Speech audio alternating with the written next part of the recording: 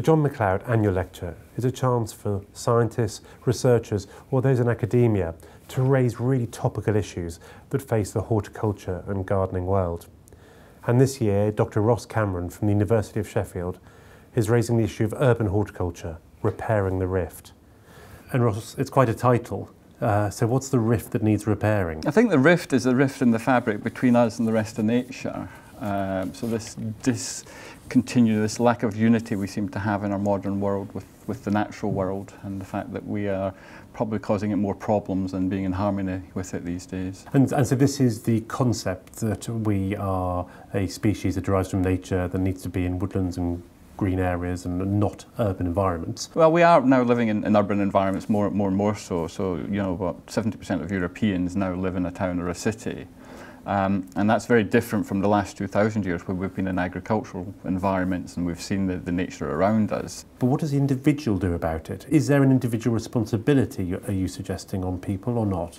Well, I think that's really why the discussion is around horticulture and gardening, because there is some evidence to suggest that these spaces don't need to be the Rockies, they don't need to be the wilderness, they can be at your back door. Absolutely, and I can assume things like the RHS Green in Great Britain campaign and a lot of these activities which are trying to get people connected to nature is really important. Yeah, people can make a real difference, both from a small scale for the wildlife. It just needs a few plants for the basic insects to come in that the birds can feed off. So the physical activity helps you relax. There's implications to mental health, so you're more likely to be in a more relaxed state. In 2015, the RHS launched its Health, Happiness and Horticulture campaign, which is encouraging people to get outside, get gardening and get fitter and enjoy it.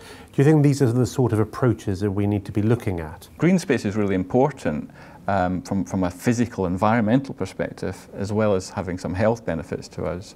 You've used in the past the term careful gardening. Can you just explain that a bit more? The key point to make really at the start off is that gardening should be fun. It's about realising that what we do has implications for the wildlife that might come into that garden. So you're not wanting to be the taste police, you're not wanting to be draconian about how people's gardens should look? Consideration got for I think people who are already keen gardeners. I think the other audience who we don't really talk about enough is the fact that there's probably lots of people who don't garden yet. The benefits seem to be so positive that we should be encouraging these people. Over the last few years, lots of people have been encouraged to maybe plant a hanger basket or a window box.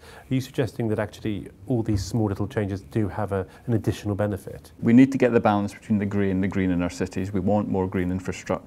But there's research recently that suggests that the types of plants that we put in, some are better than others at providing certain benefits, certain services. So if you're wanting to cool the city, for example, some street trees might reduce surface temperatures by 10 degrees, other ones might only do it by 2 degrees. That's a massive opportunity for horticulture. That's right, and we're really just at the edge of understanding the different values that different plants have. So does that mean that at some stage in the future you could imagine planners or whoever's responsible for creating a space in an urban environment to be taking their influence from a natural environment? Yes, and ornamental plants is really important in this context, because we need to make these places attractive to people to be valued as well. But there may also be other services that are providing more subtle ones about water quality or air reductions or whatever it might be. But this is really exciting. This is potentially putting horticulture on a different level, maybe the same with architecture or planning or landscape architecture.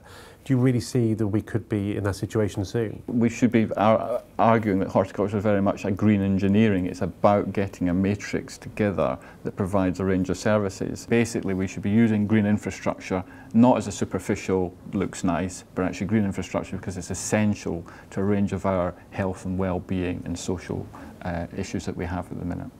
What a strong message that is. Many thanks, Ross. Thank you.